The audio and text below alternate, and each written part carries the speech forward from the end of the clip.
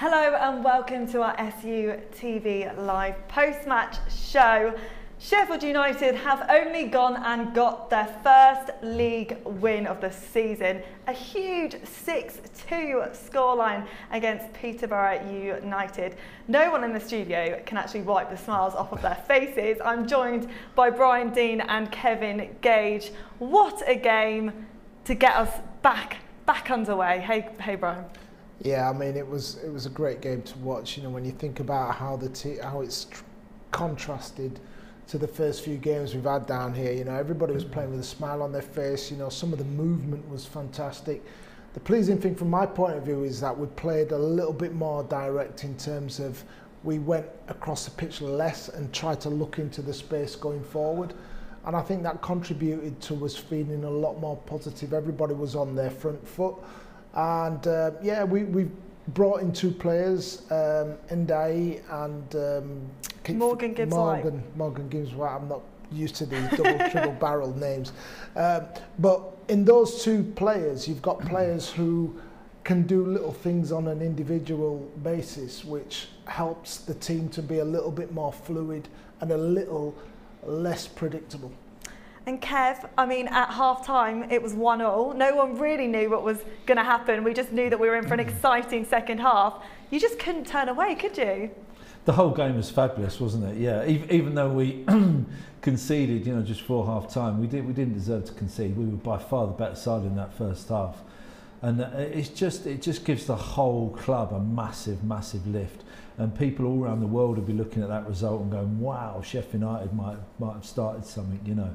So as Brian said, yeah, just a great performance all round. Sometimes you get a different perception of the game when you see 6 goals scored, but today we genuinely deserved to score all of those goals and probably a few more. Yeah. It's no exaggerating to say we could have had 7 or 8 or 9 goals there.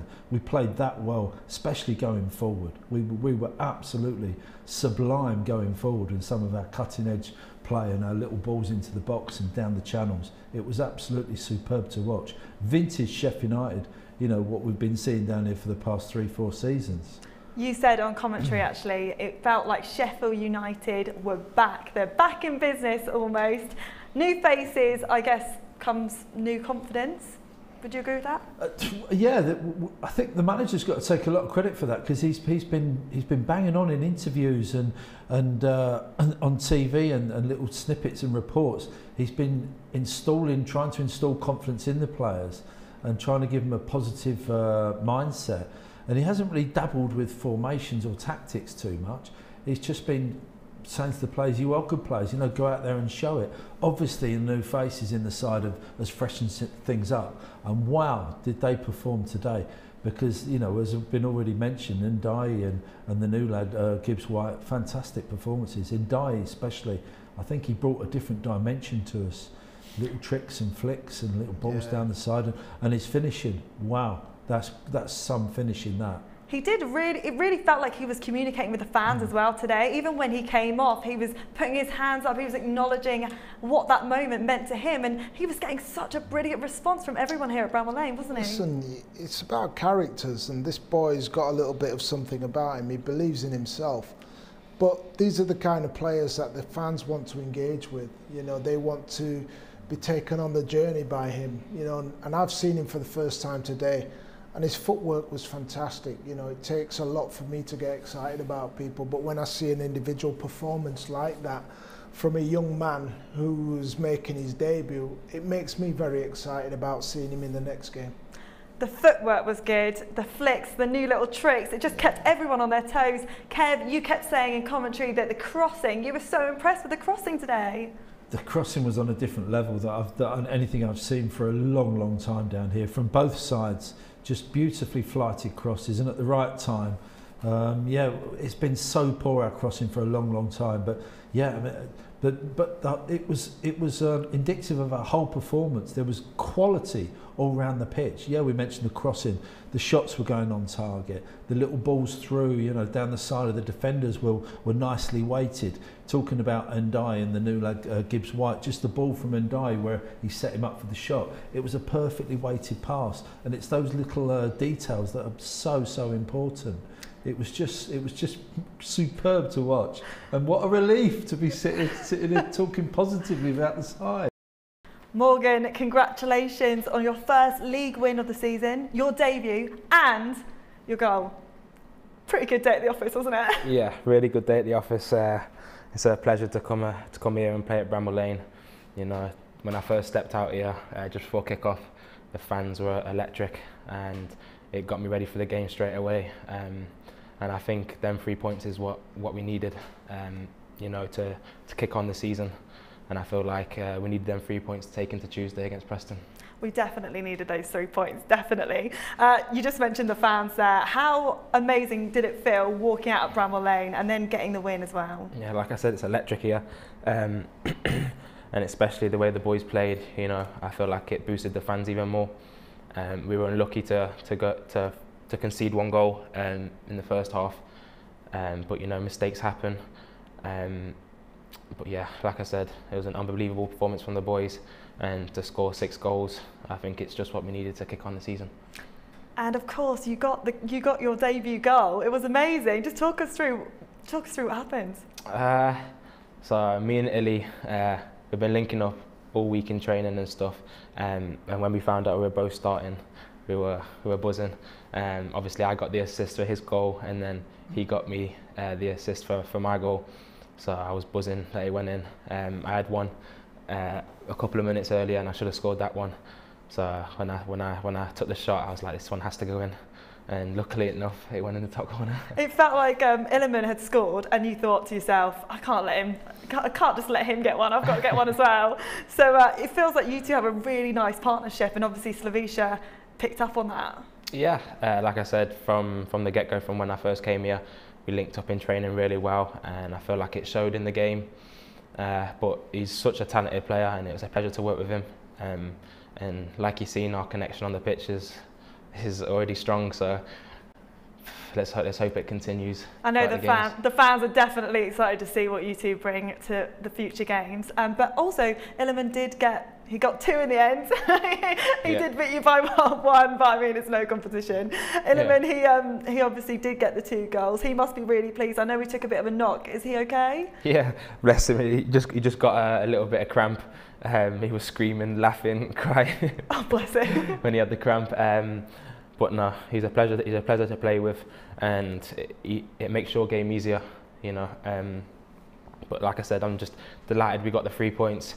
Obviously, I'm happy I got my goal, but more importantly, we got the 3 points, and we can take that into Tuesday. Slavicia Jokanovic, you did mention that was a pull to the club. How's it been with training with him? And he must be really pleased as well. Have you had time to speak to him yet? Yeah, when we went into the dressing room, he was delighted, you know. But the main thing he said, he wants to take this performance into the rest of the games coming up now. And I feel like we can definitely build on this game and take it into Tuesday. But yeah, he was delighted with our performance, and we've just got to keep going now. Great to catch up with Morgan after the game. Lovely of him to take the time to talk to us here on SUTV Live. Brian, he was a star today, wasn't he? Yeah, I really enjoyed watching him. But I think, having listened to him before the game and talking about how much confidence he had in his own ability, I thought to myself, okay, let's see what he's got. And to be fair to him, you know, he stepped up. He's a very confident young lad. But that's the kind of player we need down here. You know, I've watched some of the performances have been a bit like, well, we're not sure. You know, sometimes you've got to take the bull by the horns. I thought it was electric.